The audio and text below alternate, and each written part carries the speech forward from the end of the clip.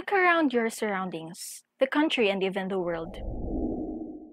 Problems are everywhere, and problems are meant to be addressed.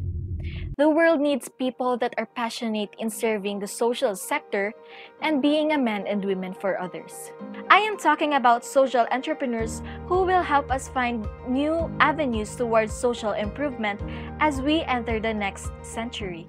Considering the definition of Martin Osberg, social entrepreneurs should be understood as someone who targets an unfortunate but stable equilibrium that causes the neglect, marginalization, or suffering of a segment of humanity, who brings to bear on this situation his or her inspiration, direct action, creativity, courage, and fortitude.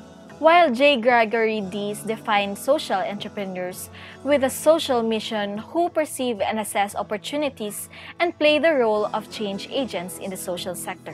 With those definitions, I can consider this person who is one of the successful and known by every social entrepreneur in the Philippines. Social entrepreneurship.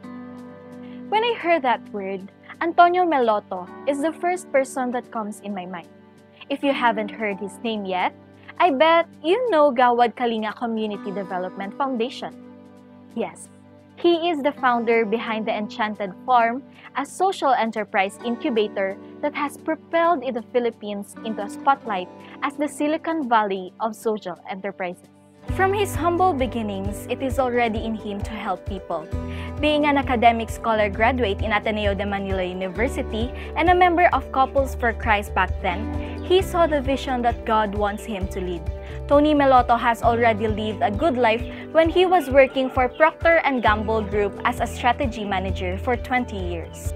But for his passion in helping his countrymen, and as he witnessed the unstable equilibrium faced by the unprivileged population of his country, he made a radical decision to gradually drawn in the social sector to extend his hand to these people. The Couples for Christ outreach program in Bagong Silang, a huge relocation site for squatters in Metro Manila, Tony saw the need of the people in basic necessities of life, both physical and spiritual.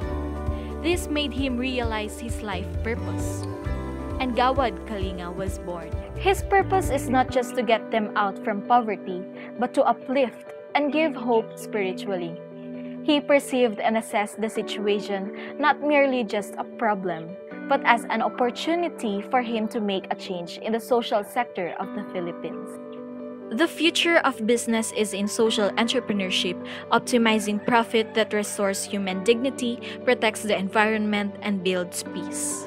With his social mission of ending poverty for 5 million families by 2024, as well as its vision of building a nation empowered by people with faith and patriotism, a nation made up of caring and sharing communities dedicated to eradicate poverty and restore human dignity, Tony Meloto is one of those extraordinary individuals who can build innovative projects destined to change the world of tomorrow.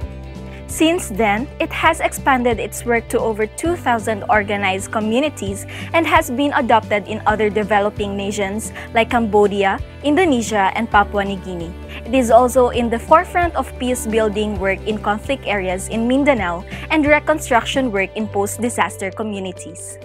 When Gawad Kalinga was formally established in 2003, numerous awards, recognitions, and appreciations were given to the founder Antonio Meloto and his foundation.